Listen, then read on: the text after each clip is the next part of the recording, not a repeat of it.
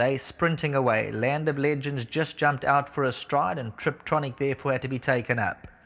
Knox, Black Sleeves and Cappers right there in the early vanguard. Awares around them.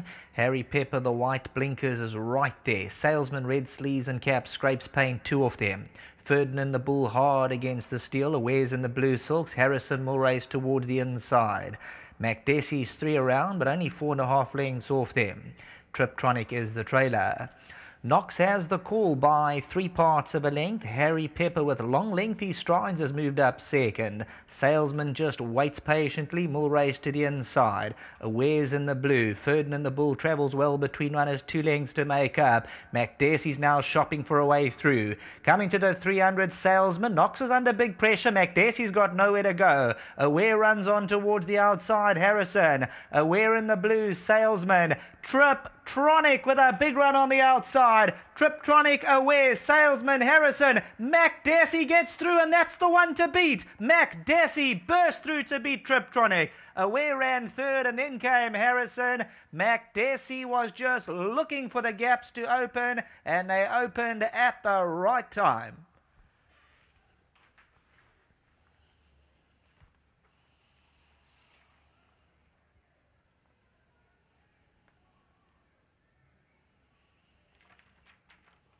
Well, MACKDESI for the Scots, Colin Scott, Robbie Scott, Calvin Nkobo brings him home at the 350-meter marker, was just waiting for a gap. Triptronic's also the other hard luck story. He was impeded at the gates. He was probably a length and a half further back than he wanted to be, but MACKDESI, he just rises to the occasion. He's as game as they come, and when he put his head through that gap, he absolutely flew. Number 2, MACKDESI. Well done to the Scots. The son of Galileo has notched up his 4th victory. Triptronic runs an absolute blinder in second. Aware third. Harrison, Ferdinand the Bull, Land of Legends. Then came Harry Pepper. As for Knox, we heard the confidence wasn't really there. It was going to be a run to bring him along, and something obviously amiss there inside the last 200 meters. He trailed him. Turning for home, let's look. MACKDESI's behind Knox, and Triptronic comes right around. But look at MACKDESI being shuffled around. He's got absolutely nowhere to go. Head sideways. He comes out. Triptronic heads him, but once MACKDESI gets into his stride, look at that finish. He would have been a most unlucky loser. Triptronic a few will feel also at the gates there, but he runs an absolute cracker in second. But number 1, MACKDESI, there you'll see the rider, the big salute, and he's very chuffed with himself. The gap opened, and it shows you how game this son of Galileo is. His name is MACKDESI, and he'll be in the winner's box. Well done to all concerned. We'll see them in the winner's box in the next minute. Back to the studio.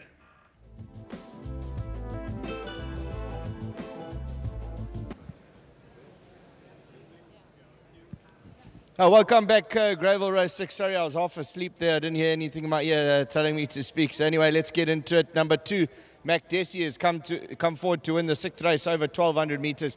Colin, I was just chatting to you off air. This horse has been going 1,600, 1,400. As soon as you put it over 1,200, I sort of shied away a little bit. I thought, you know what, it won't enjoy the 1,200. But going back and looking at its form, it beat Salesman over 1,400. We shouldn't have ignored this, and what a top ride. Sure, listen, yeah, at one stage I thought he got boxed in. I didn't think he was going to get a run. But, yeah, he's got me a bit confused, this horse. You know, he should get further, but maybe this was because this is probably the best he's won, you know. And by Galileo, I thought he'd want a lot of ground, but we opted to run him here because he's in the chapter challenge. Now we'll have to decide whether we run him in the mile or the 1,200. But lovely win, well done to Robbie, and it's been a lovely little horse to own. Yeah, I must say, this is, like you said, probably the best field it's met to date, and it's beat a decent field here. So, yeah, you got the decision to make, but yeah, on that run, if it sees another gap in the chapter challenge, it's alive. 100%. Looks like that'd be the right type of race for him. Oh, great stuff, Colin. Well done for having the winner. Cheers. Thank you. Out there, we've heard it from Colin Scott. Let's get the apprentice in. I must say, that was a top ride. Stand a bit closer here. I thought as it got down to the final 50, as soon as that gap opened, MACKDESI just took off.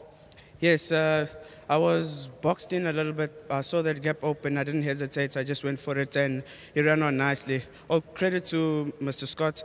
You know, he said try him over the 1200, see how he goes.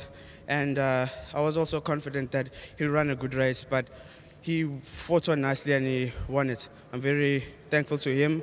Good luck to Mr. Rob Scott back at home, also to Pops, Mr. Scott's father. Good luck to him and the whole team. We've been working a lot on MACKDESI, and I'm very happy that we came and won. Yeah, I see you've ridden this horse on many occasions, so you've got to know the horse really well, and you've had a couple of wins. Yes, I get along quite nicely with this horse. You know, I ride him every morning, and it's a pleasure to work with Mr. Scott and to work this horse, so I'm very happy for him. Congrats on the win. It was a very close finish.